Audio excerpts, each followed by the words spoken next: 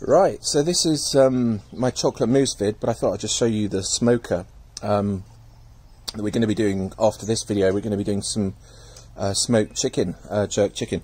But anyway, so this is the finished mousse. What I've done is I've sprinkled some Maltesers on, but let's have a birthday bite. Whoa.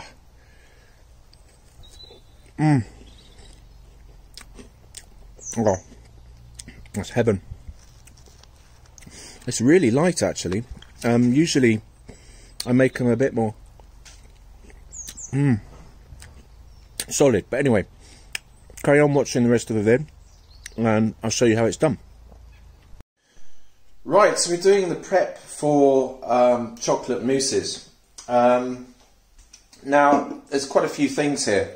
My first tip is make sure you've got all of this laid out and organised, because basically what happens with mousses is it's kind of slow. It's fairly easy, but kind of you want to get everything together, want to have everything organised, because the final kind of process is to whip in your egg whites. Well, your egg whites have got to be nice and fluffy, and then you fold that into the choc, but you want to have everything ready so you can sort of quickly do that. You don't want to spend too much time doing it, basically, because the air will come out.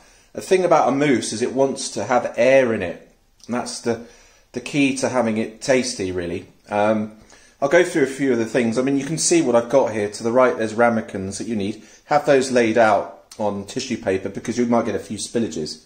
So it can get quite chocolatey and messy, but it's part of the fun.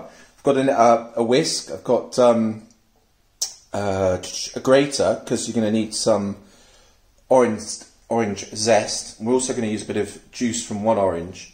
We've got 2 oranges. We're going to do a zest of 2 oranges. Bowls, you're going to need quite a few bowls, because you want to collect the juice and also have something to put the zest in. And yeah, the bowls at the back, you want a nice plastic one that you want to whisk the egg whites in. And I've got a glass bowl in to melt the chocolate. 2 slabs of chocolate. It's just normal Lovette's dark chocolate, and then I've got some Maltesers which I'm going to crush and I'm going to put on the top. Also, I'm going to add a little bit of liquid glucose, because I'm using dark chocolate. I like the mousse to be a little bit sweeter. So this liquid glucose, you just put about a teaspoon of that in. If you use normal sugar, it can take a long time to melt in the chocolate and it can be a little bit grainy. So liquid glucose is basically sweetener that you kind of put into cakes and stuff. It'll just add a little bit more sweetness. Oh, and a little touch of salt. But anyway, let's go into the actual cooking. Oh, and 8 eggs. So I've got 2 slabs of chocolate, and I'm going to be using 8 egg whites, and I'm going to be saving an egg yolk, or a yolk and a half maybe. Oh, and also some unsalted butter.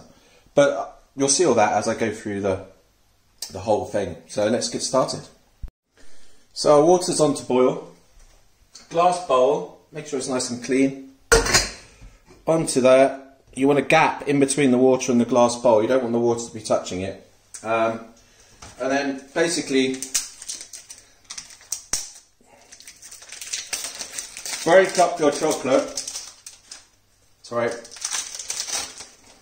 Like so. And this will melt it. So basically you want the water to come to a boil, and then after that you could sort of turn it down a bit, because it doesn't have to be boiling vigorously. And then basically what we want is just all that chocolate to melt. And a little trick when you're making these mousses is, this might sound a bit weird, but you want a little bit of salt. Touch of salt. And this actually brings out the flavour of the chocolate. Right, so we'll melt all this down, and then we'll go on to the next stage.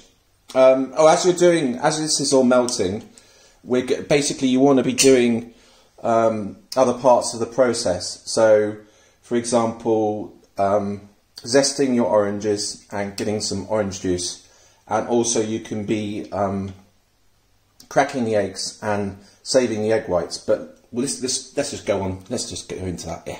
Right, carry on. I'm actually using the 3rd slab of chocolate, because I thought well, I'm not going to be making mousses for a while, so I thought I might as well use the third one and get about 4 extra mousses probably. But okay, so what we're going to do is just do our zest. Now, the amount of zest to use is up to you, really. And if you're going to do 2 slabs of chocolate, I think perhaps 1 orange is enough. It's just that usually I usually do about 4 slabs of chocolate, so that's why I'm thinking of perhaps 2 oranges. It's just because obviously this year I'm not actually doing this for a party, I'm sort of doing it for me. But anyway, they keep for a couple of days, and I've been running, so it's all good. Right. It's a good reason to be doing more exercise after this. So we're just going to zest away. I don't think you really need to be seeing me zest this. It's not making for particularly exciting viewing. Okay, well, I'll just actually show you pretty much. So what I'm going to do is I'll do an egg. Well, show you what I'm going to do is I'm going to put the egg whites. No, I'm not. I'm going to put the egg whites in here. So let's just move our little orange. And then you want 2 bowls. So we're going to do 8 eggs, and we're going to save the egg yolks. Now the egg yolks you can use for an omelette. So, but we want to. Oh, the white's just gone in the wrong one. But yeah, the best way of doing it. Oh, look, there's 2 in there. But yeah, best way of doing it is transferring your egg yolks into 1/2 of the shell. You don't want to get any egg yolk in, because that will affect the ability of the egg whites to go nice and whisked up, basically. So that's it, and we're going to save our egg yolk in another bowl. That's why I always recommend having multiple bowls in case something goes wrong, for example that, and you can actually then save that egg white. Cunning. But right, so we're going to do that, oranges, and then orange zest, sorry, and our eggs. And I'm also going to use my over there, the juicer, to get the juice of 1 orange. Okay, press pause and carry on. Right, so here's the zest of 2 oranges, and I've only used the juice of 1 orange, but that's quite enough. And because I've used 3 slabs of chocolate in the end, I've used 10 egg whites. So there's the amount, basically. And as I've been doing that, I've just turned on the pan. Now, you see the left is the chocolate, and there's a little bit of a lump in there, but I've taken it sort of off the heat, because there's enough heat still coming off from the water to melt the remainder.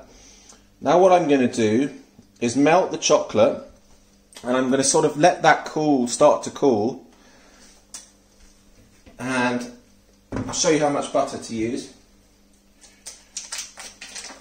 So it's basically going to be quite rich, this mousses.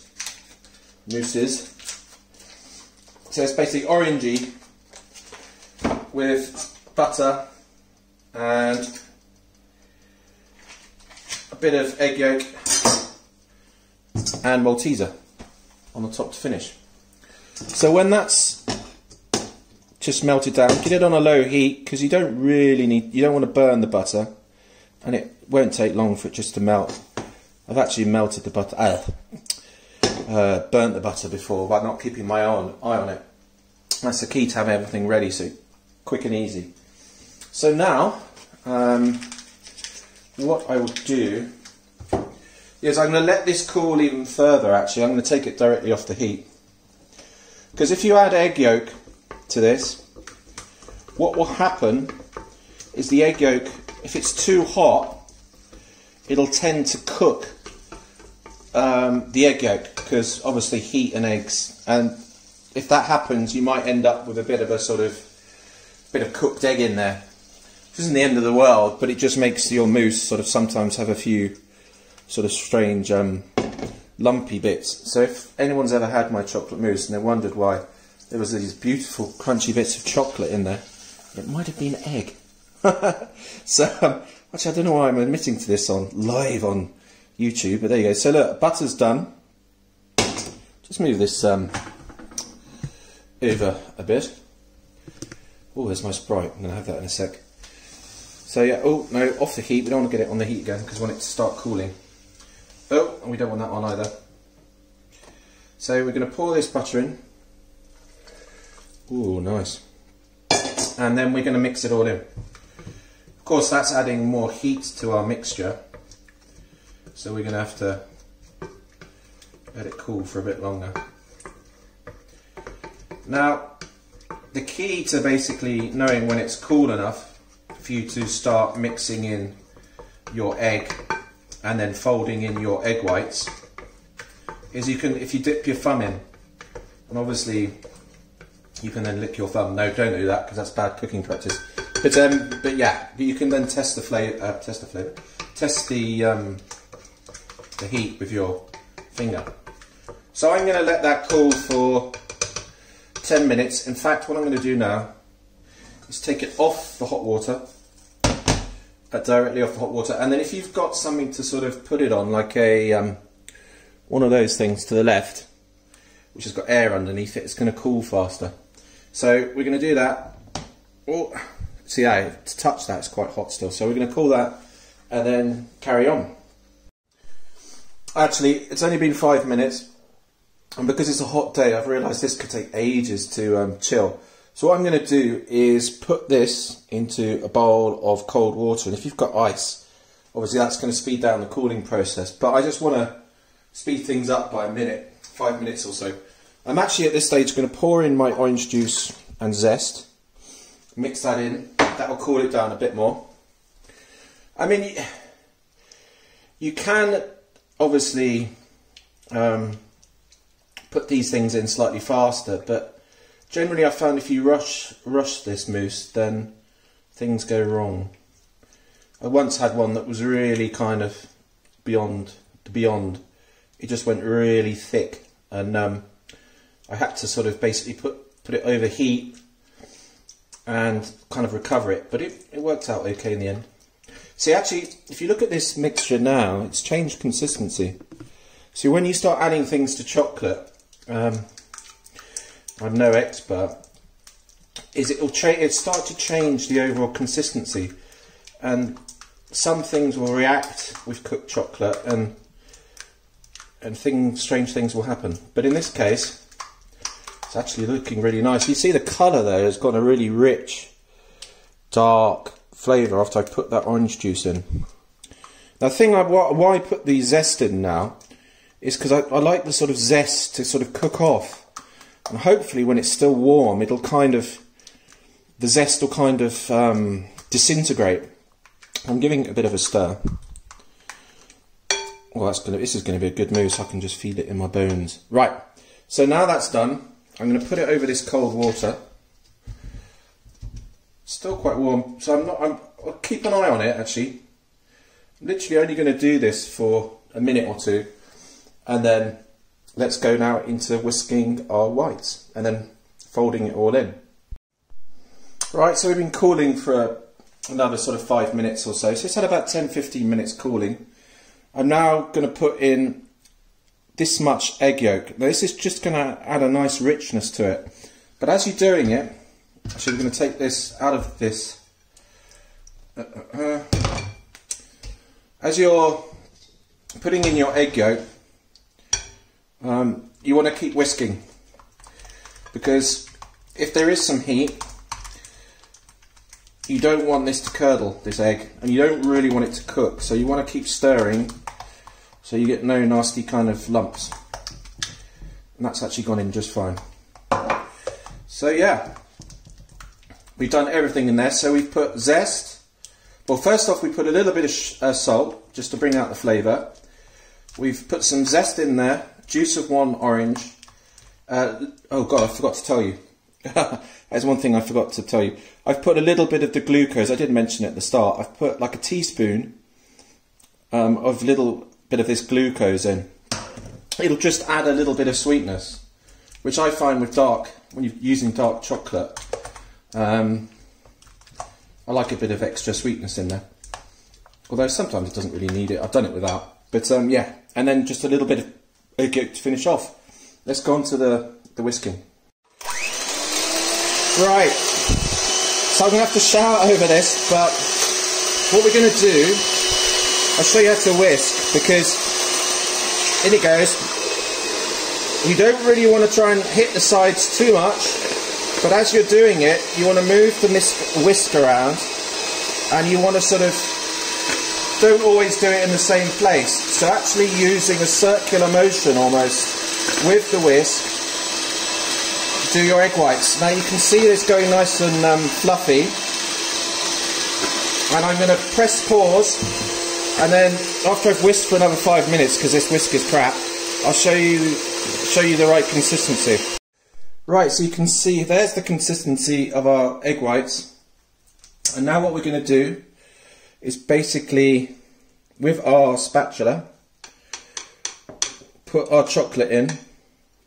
It's quite tricky this, I don't want to drop it. There you go. Get it all in. Scoop it off from around the sides. Then I'm going to show you the technique just to basically get all this chocolate mixed in. If you've got any kids, obviously it doesn't matter about the bowl. Or big kids, or whoever. Or the dog, the cat. The next door neighbour. No, depends if you like the next door neighbour. But, right. So, I'm going to show you how to do this so that it's quite stiff. You want to gently fold it in, but you don't want to be too slow, but you don't want to be too rough. So all this chocolate has to mix in. So you can see I'm working from the bottom, and then I'm folding over. And then eventually it'll all mix in. Just take off my glasses because I got rather hot. So I'm going to keep going at this, and then I'm going to show you the end result. Looking absolutely brilliant. So now what I'm going to do is come over here quick. Sorry about this. You might be wondering, where are the Maltesers going? The Maltesers are going to go in once this is set. Basically what I'm going to do is crush the Maltesers. I mean, I could do now, I suppose, and then they would sort of mix in a bit. But I was just going to have those as a sort of little top crunch layer. So, I mean, the thing is, if I'd have remembered to do the Maltesers, they would all be crushed, and I've completely forgotten. So, I'm just going to, basically what you want to do at this stage is get that folded as quick as possible, because the longer you leave it, your egg whites are losing oxygen. And the thing about a mousse is it wants to be nice and fluffy, as you can see. There you go, I've got most of that. Now, you're going to need your spatula, and then I'm just going to pour you one. I'm not going to show you the entire, oh, I've made a dollop there. I'll do you one really good one. So, here we go. It's in the bowl, sorry, it's in the jug. And actually, when you've got the spatula, you want to, when you pour it, just be careful because you'll get dribbles. So, there you go. There's our mousse gone in. And there we have it. One lovely mousse. And I'll show you one of the mousses with the Maltesers on tomorrow, because I'm going to be doing some Jamaican jerk chicken on the smoker. So I'm going to do a bit of a birthday sort of extravaganza with obviously this mousse to finish. So hopefully you'll watch that tomorrow, and thanks for watching. Cheers.